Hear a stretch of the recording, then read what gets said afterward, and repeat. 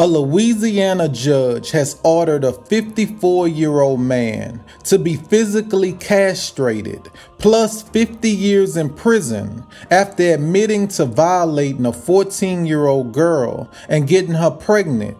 The assistant district attorney who prosecuted the case said, "Violating a juvenile is a very horrific crime, and I intend on using every tool that is given to me, including physical castration, to seek justice for the children in our community."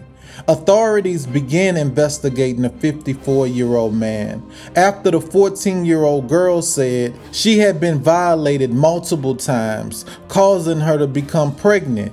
A DNA test was then ordered, proving he was the father of her child. The girl said, "The reason I let it go on for so long was I was scared.